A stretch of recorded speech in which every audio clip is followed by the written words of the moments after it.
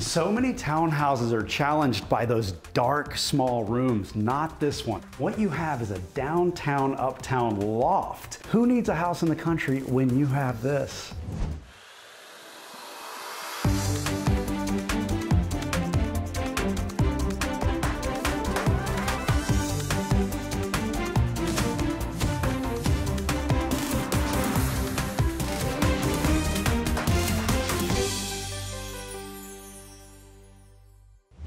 I'm Sara Gore and you're watching Open House NYC. We've got a great show this week filled with renovated classics and ultra-modern showstoppers. And I'm bringing it to you from this sky-high apartment in Nomad that soars over the city with floor-to-ceiling, north, east, and western exposures.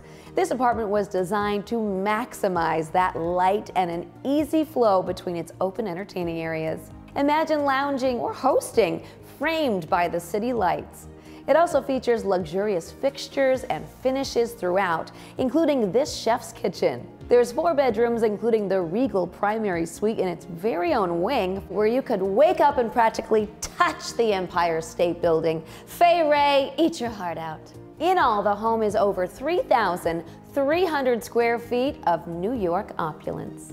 We are starting things off in Harlem at this newly renovated historical townhouse. I can't wait for you to see the graceful open flow between its living and entertaining areas, with easy access to multiple outdoor spaces, including this generous back garden. Take a look and enjoy.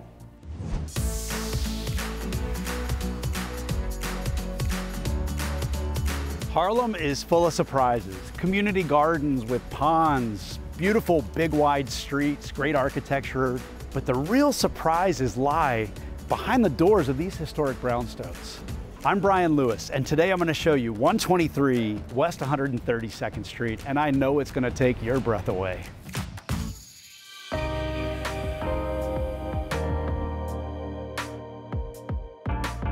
When you walk into a home from 1910 that's been totally reinvented, you're looking for signs of detail. Now, these owners did something very smart. They left the classic DNA of this home where they could, and then they brought a 21st century relevance that will last a lifetime. The challenges when you're redoing a townhouse are what to keep and what to go. So you want to maintain some of the history to keep that DNA, but you also want to bring a new energy to it. And this home right here did something very special because they moved the kitchen right to the middle of the townhouse, capitalizing on the southern light from the dining area and the big garden views from the upstairs living room. Marble countertops, dining bar, top-end fixtures, trophy appliances, gorgeous walnut cabinets.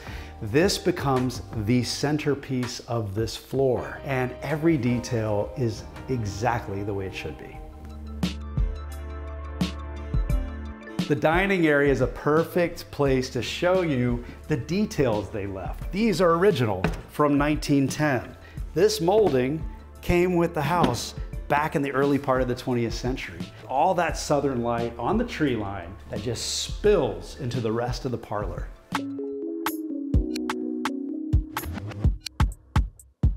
So many townhouses are challenged by those dark, small rooms. Not this one. They blew out the parlor floor. And what you have is a downtown, uptown loft. And they took out the entire back wall and replaced it with a wall of glass. Who needs a house in the country when you have this? You've got your deck, you've got your barbecue, you're overlooking your own private backyard. This is just one living room though. Downstairs is living room number 2.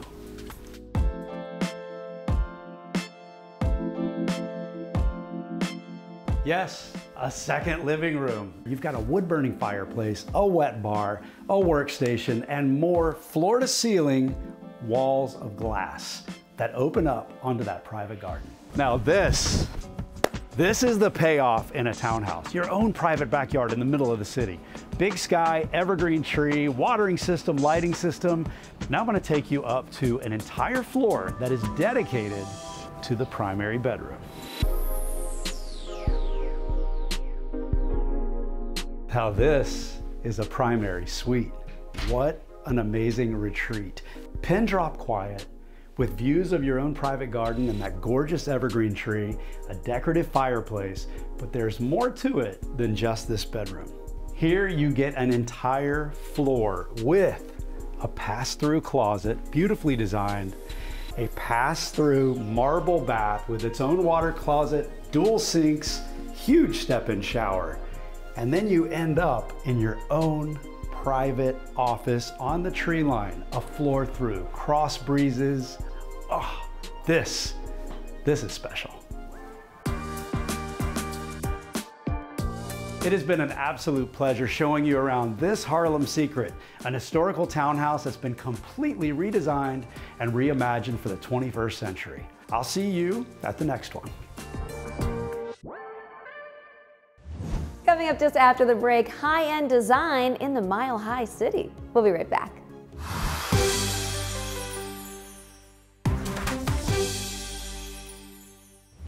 Welcome back, everyone. Now we're in Denver, Colorado for a look at this one-of-a-kind historical landmarked home. Built in the late 1800s, the building has served many purposes throughout its life, but has now been converted into a sleek, modern, art-filled entertainer's dream home, with, of course, a seamless flow between its indoor and outdoor spaces. Take a look. Hi, I'm Kenzie with Sotheby's International Realty. Welcome to Denver, Colorado. Today we're at 400 St. Paul Street, located in the heart of the Cherry Creek North neighborhood. And I don't think it's an understatement to say this is one of the best homes Colorado has to offer. Let me show you inside. Harmon Hall, as it is known, was built in 1891 as the town hall for the area. This is before it was incorporated into Denver. Over the years, it's been a town hall, a mayor's office, and even a courthouse. But now, this stately property has been converted into a jaw-dropping private residence, perfect for entertaining on a grand scale, inside or out. Filled with unforgettable rooms, intricate detail, and the very best of modern luxury living. This home is actually made up of the original structure and a contemporary addition, but the foyer sets the tone. Though in the same position as the original entry when it was an office and a courthouse, it's been renovated into a gallery-like showstopper filled with light that continues throughout. As you move into this home, you notice all the floor-to-ceiling windows that look out onto this relaxing courtyard. This level is made up of all of your main living and entertaining spaces. These include this expansive formal dining area. I'm telling you, invite everyone you know and dine in style. How could you not here? This library is designed as an homage to the Gilded Age. Check out the reclaimed wood beams and vintage maps plastered on the ceiling. Not a bad spot to finally finish that novel or that last glass of bourbon.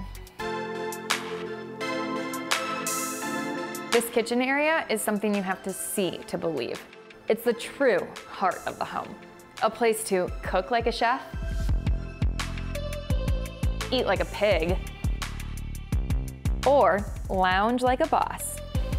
And it all leads to the private oasis that is the back garden. And opening up this floor-to-ceiling sliding glass door completely erases the line between inside and out.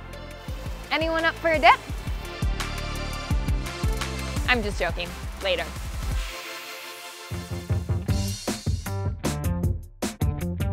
Alfresco entertaining continues in this area, which I can only describe as a party paradise. I mean, I've been here for events with over 100 people and it doesn't feel crowded.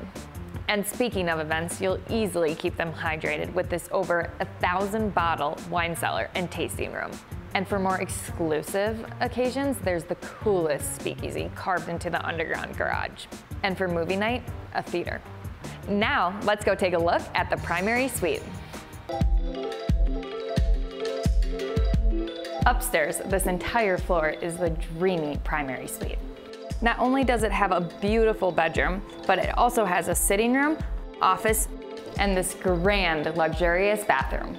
And the closets, let me tell you, they are straight from the boutiques of Melrose. And I can't forget about the bedroom terrace. On the top floor, there's a full gym and a rooftop terrace, but you get the picture. This place is amazing, and it's one of a kind. I mean, this whole place, you'll never want to leave. But leave, we must.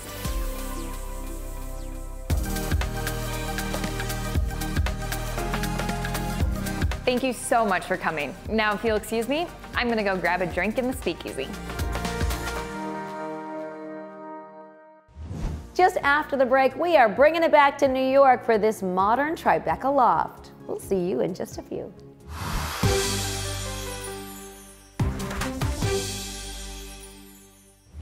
Welcome back, everyone. And now for a contemporary take on loft living in the heart of Tribeca.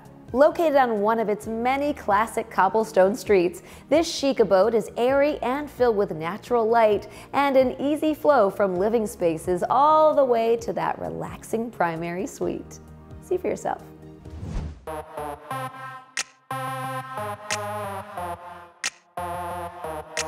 Stunning, sophisticated, and contemporary, this is downtown living at its best. I'm Jennifer Kalish with Douglas Element. Welcome to this fabulous Tribeca loft. Perched on a historic cobblestone street in one of the most desirable neighborhoods in town, this full-floor, south-facing apartment has 4 bedrooms and close to 3,000 square feet of boutique living. Let's have a look.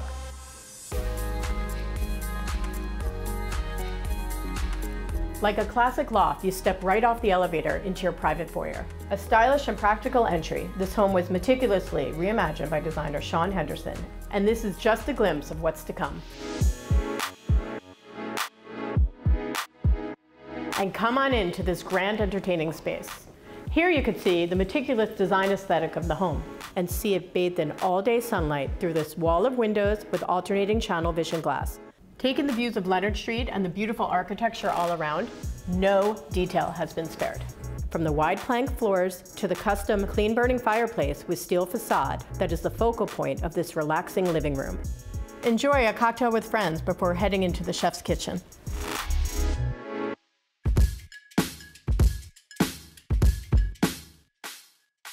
Finished in Italian white lacquer with stained oak cabinetry. This kitchen is well appointed with top-end appliances, and for you wine enthusiasts, it even has 2 wine refrigerators. Plenty of counter space may entice you to think twice before heading out to the fabulous neighborhood restaurants. But if you do stay in, this adjoining dining room is large enough for a dinner party or cozy enough for taco night.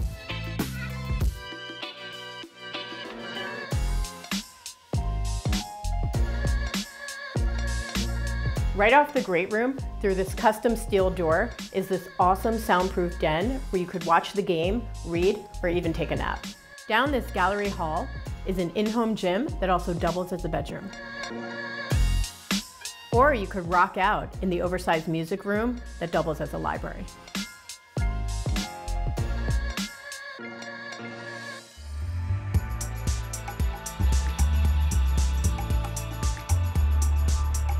This private primary suite is as relaxing as the great room is exciting. It has a generous bedroom, quaint balcony, 5-fixture bath, and a ginormous walk-in closet. It's a perfect place to end any day.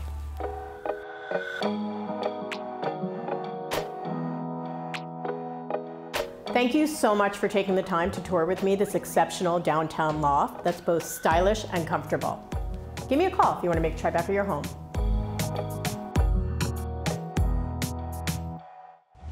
Just after the break, we are in LA for a tour of this ultra-modern Bel Air estate you do not want to miss. We'll be right back.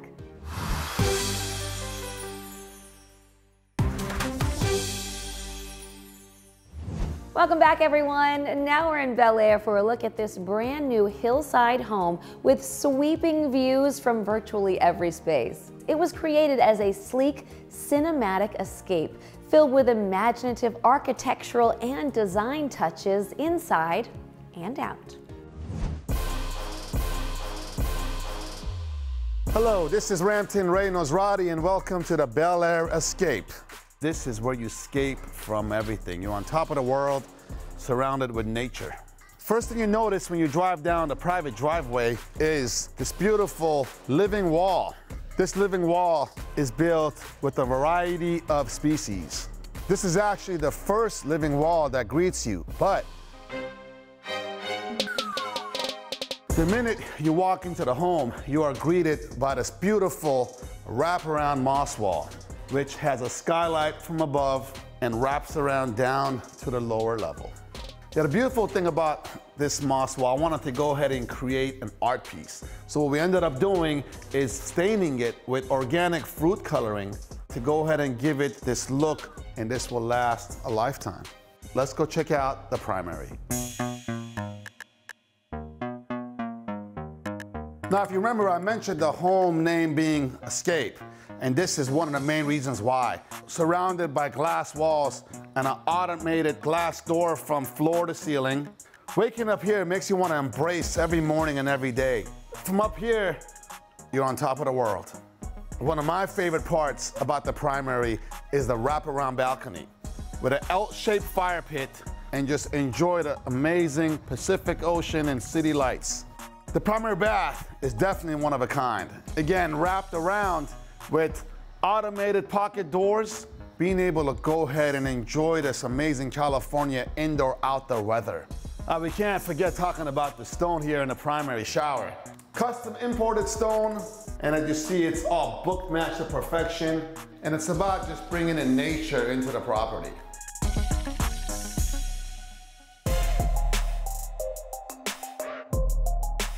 What makes it so special about this entertainment area is the open floor plan. This is our living room. Copper ceilings above with the white oak wood. You got your fireplace that wrapped around in travertine, and you got floor to ceiling glass just looking at this amazing wine cellar. And before we go to the kitchen, I gotta show you this amazing hand-carved stone bar which matches the stairway. The opposite end of the bar, we have the dining room, looking out to the backyard or looking out again to the open floor plan. And for me, it all finishes at the kitchen, because the kitchen is where the heart of the home is. Altogether, this floor plan is one cohesive entertainment area. This backyard is surrounded by the amazing city and ocean view. Your outdoor kitchen on this side right here with a big screen, 130-inch LED TV, and an 80 feet zero-edge infinity pool. The roof deck, feel like you're on top of the world. You got this oversized 16 feet fireplace with a full outdoor kitchen right behind me with a putting green that just adds the cherry on top of the cake.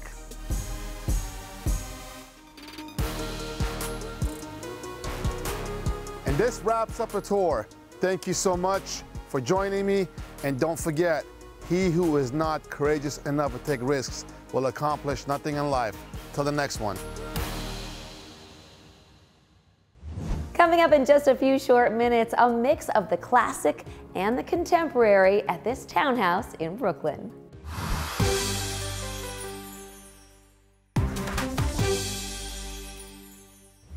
Welcome back, everyone. Now we're in Prospect Heights, Brooklyn, for a look at how designer Louisa Roeder married the original details of her brownstone with her contemporary aesthetic. Take a look.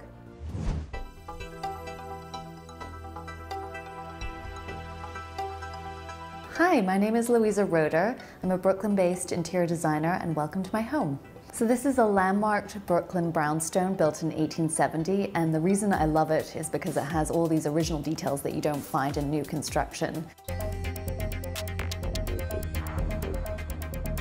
In traditional brownstones, you enter on the parlor level, and the first room you see is the living room, so I wanted to pay special attention to decorating it.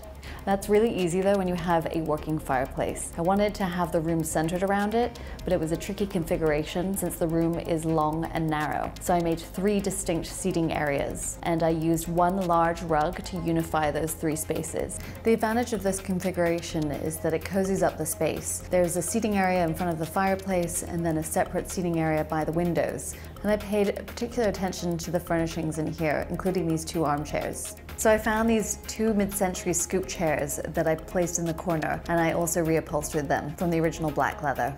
One of my personal favorite rugs is the one in front of the fireplace. The geometric motif is very unusual, and it just so happened that it matched the motif in the mirror surround. Again, it's just part of my thought process to make sure that things tie in together. I usually don't like overhead lighting with the exception of pendants and chandeliers, and I custom designed this light fixture with my friend and light designer Paul Pisanelli that he endearingly refers to as the Taj, and he used repurposed materials from old Brooklyn brownstones. Right off the living room and through these original sliding doors is the kitchen. This is by far the most modern room in the house, but like the living room, the focus was on lighting. For that reason, I painted all of the wood moldings white. Again, for the light fixtures, I went to my friend Paul Pisanelli because I wanted them designed very specifically for this space. The light fixtures over the kitchen island, Paul found these repurposed X-ray lampshades. And for the light over the dining table, again, Paul made this fixture, which is very distinctive, and I love that the black ties in the accents around the windows and the countertops. I love to entertain, so I want to make sure the dining table was large enough to host parties. For the oversized kitchen island, again, I wanted to make sure that I kept things bright, so painted the wood white, and I even painted the brick backsplash white. In the master bedroom, I wanted it to feel very warm and relaxing. It has more upholstery than any other room in the house, and I feel like it really softens the mood. Though all the furnishings are upholstered, they're in different textures. But I kept all the colors neutral, because I find that to be the most relaxing. Since this is a larger room, I felt like I had space for a seating area, and again, the layered rug. I had the headboard built to take up the entire wall of this nook, so it felt like a very cocoon-like space. Because I love having mementos from my travels, I also have this tapestry from my friend from Mumbai. Thank you for joining me in my home today. I hope you enjoyed seeing my well-lit, cozy, and eclectic home.